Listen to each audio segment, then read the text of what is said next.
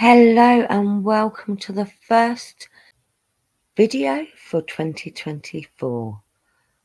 So today is the 2nd of February and I'd like to talk to you a little bit about some pagan stuff and some Christian stuff that intertwine.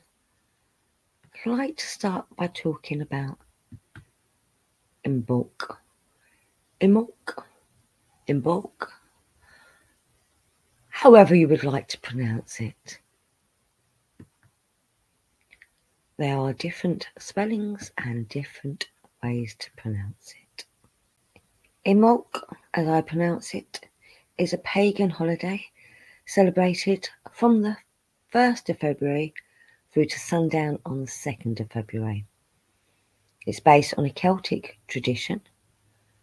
Imbolc means either use milk or in the belly.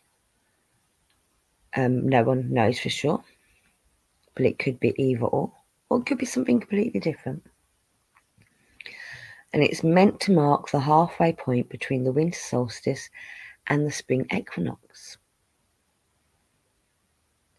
The holiday is celebrated by many Wiccans and other practitioners of neo-pagan or pagan-influenced religions, particularly Celtic-based faiths.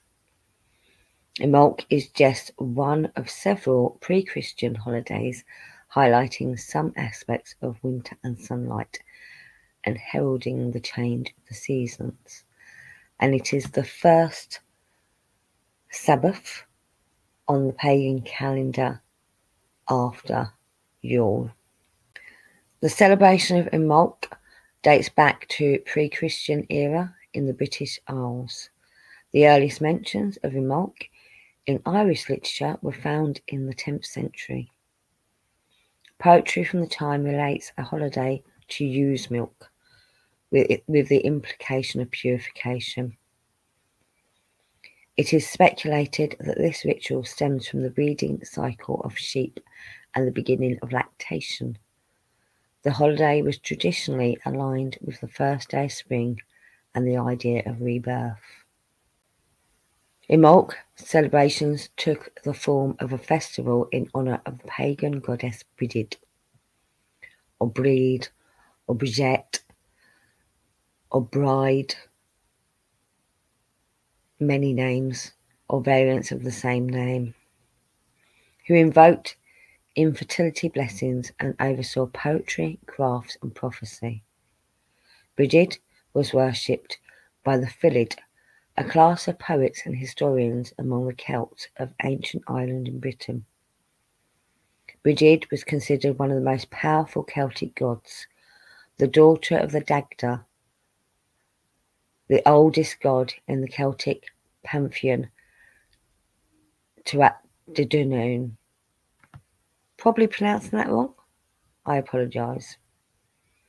She had two sisters, also named Brigid, although this is speculated that these sisters are meant to symbolise different aspects of the same god, a triple goddess.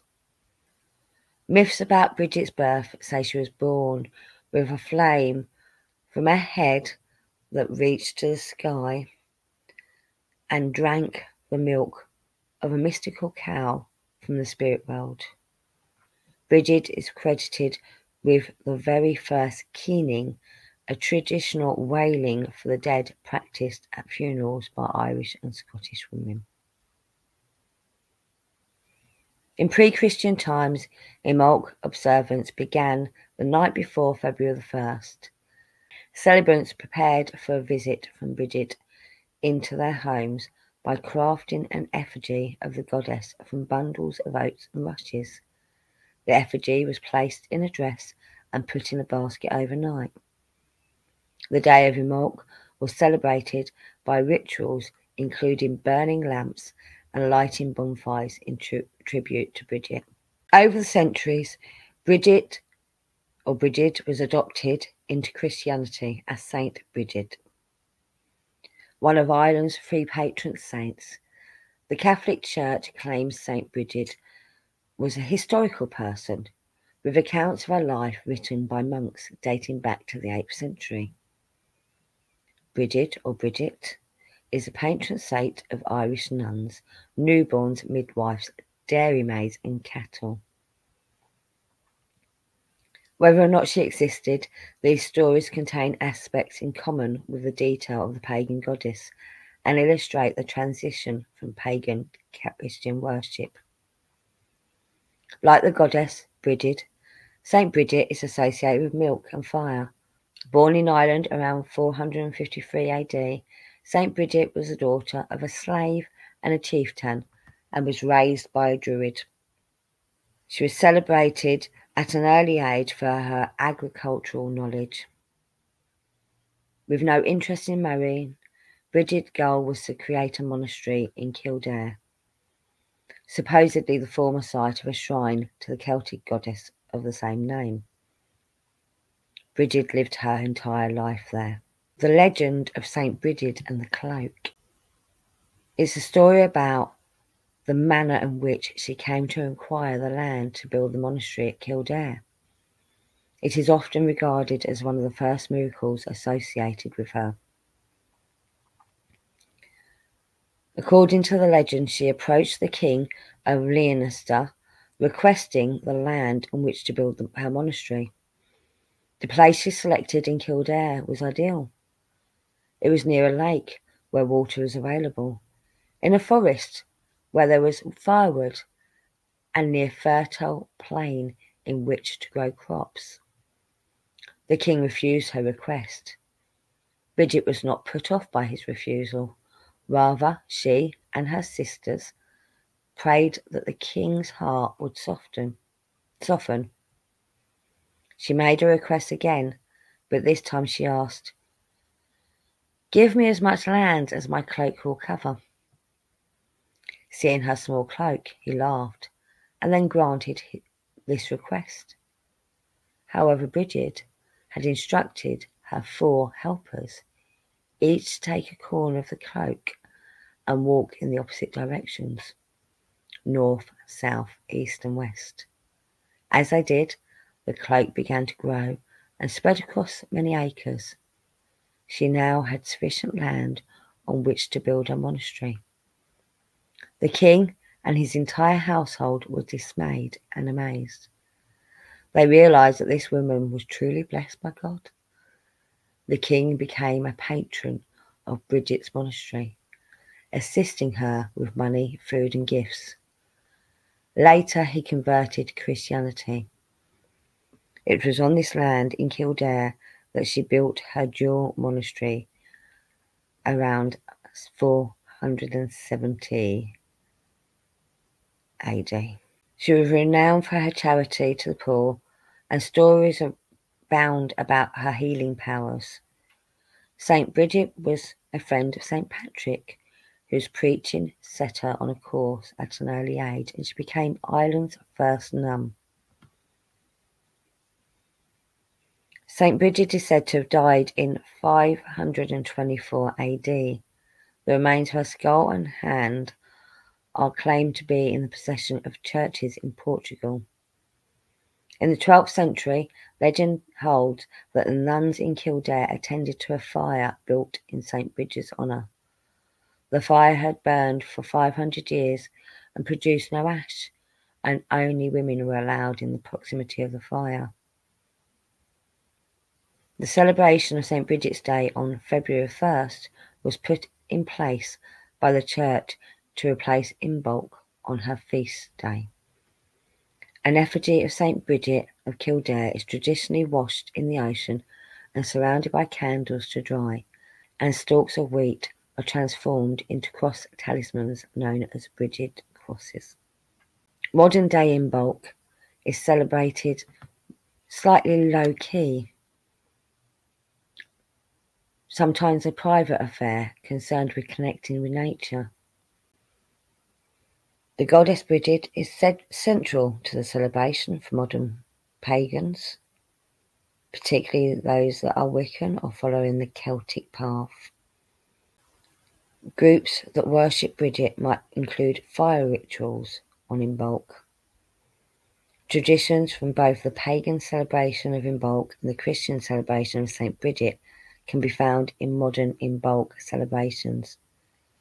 Celebrants sometimes make a Bridget cross out of reeds, as well as a Bridget corn doll or effigy.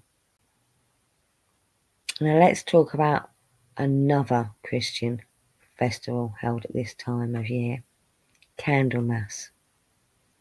Candlemas is a Christian holiday celebrated on February the 2nd that has aspects in common with Imbolc.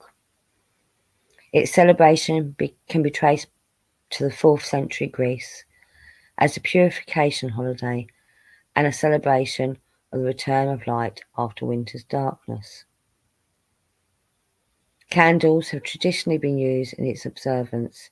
It's possible that Candlemas is a Christian adaptation of the Roman holiday Februella, a purification and cleansing celebration.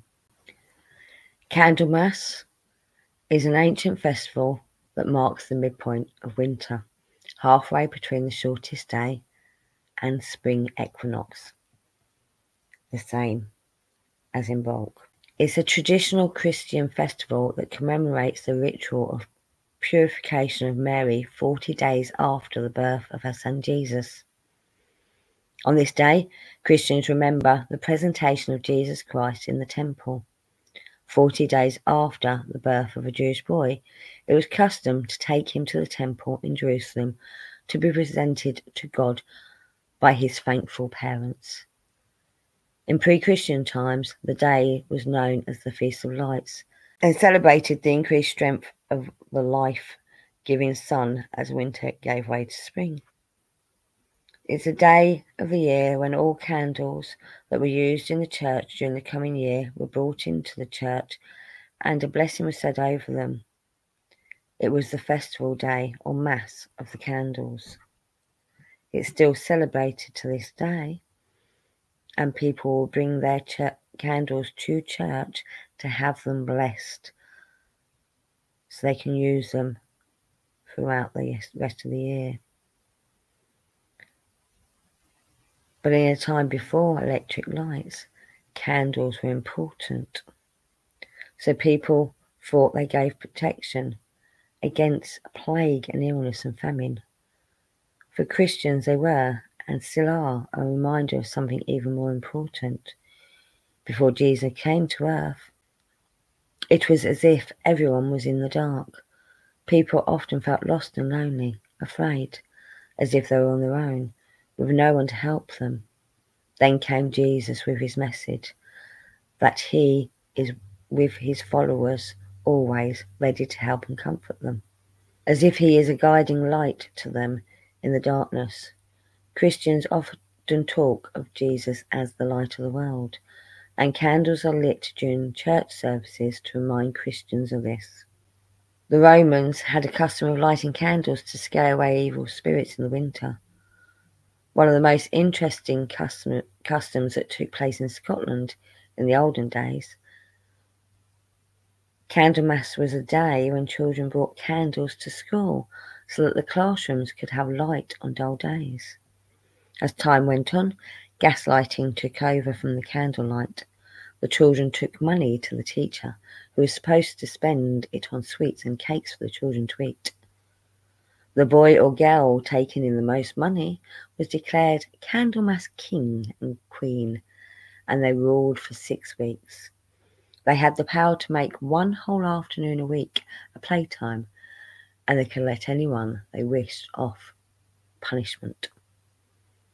Other names for Candlemas Day are the presentation of Christ in the temple and the purification of the Blessed Virgin Mary. Both of these names come from the special events in the life of baby Jesus. People believed that Candlemas Day predicted the weather for the rest of the winter. Proverbs express the idea that a fine, bright, sunny Candlemas Day means there is no more winter to come, whereas a cloudy, wet, stormy Candlemas Day means that the worst of winter is over. Proverbs such as, If Candlemas Day be fair and bright, winter will have another flight. If Candlemas Day brings cloud and rain, winter won't come again.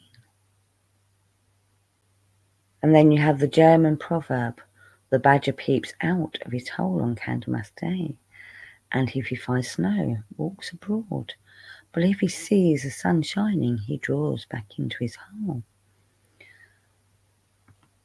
In America, the same story is told about the groundhog. And in the UK, we use it for the hedgehog. So there you have it. I hope you enjoyed this little bit of knowledge and see how Christianity and paganism cross over, and how Christianity adopted some pagan beliefs in order to encourage the pagans to become part of their faith. Have a blessed Imbolc, Candlemas